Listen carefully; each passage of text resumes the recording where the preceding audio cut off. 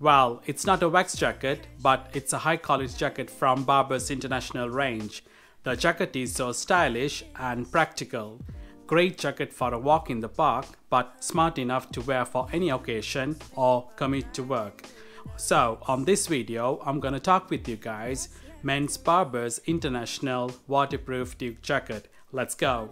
So guys, I have mainly worn this jacket in last 9 months for commute to work, and it kept me dry with 100% waterproof feature with having a cotton and polyester blend material.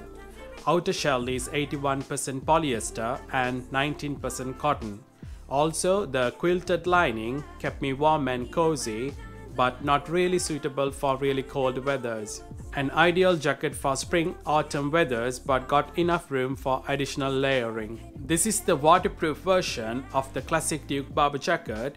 The men's Barbour International Waterproof Duke Jacket is a stylish vintage design, and it has a motorcycle heritage. The jacket features 2 angled upper pockets and 2 lower pleated patch pockets with studded fastening for storage. Also, there are 2 hand warmer pockets to the side, as well as the studded storm flat that hides a 2-way zip. The in-up jacket has a soft quilted nylon finish for a warm and cozy fit. The high neck corduroy collar with studded fastening offers extra comfort and warmth around the neck.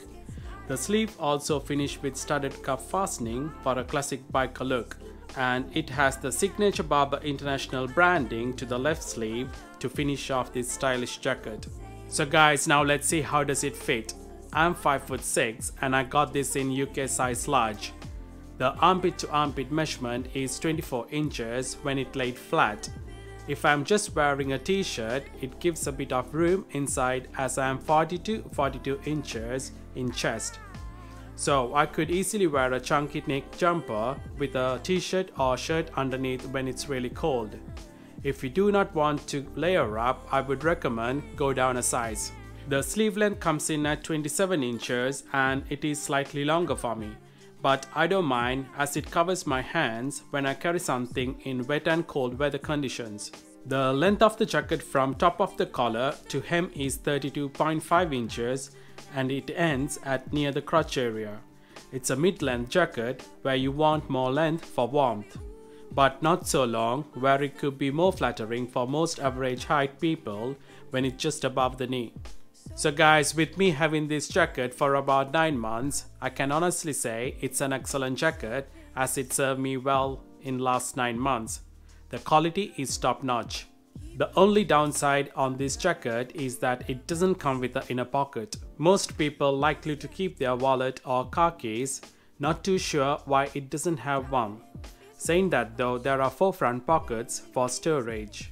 At the time shooting this video, this jacket retails at £229. Now with a bit of luck, you may even find them on sale. I have seen some online retailers have it on sale for £150 or £175. At that price, you should definitely go for it. So guys, as always, thanks for watching. I hope you enjoyed the video. My question for you today is, what's your favorite waterproof jacket? Comment down below. Hit that like button and make sure to subscribe for more videos. See you next time.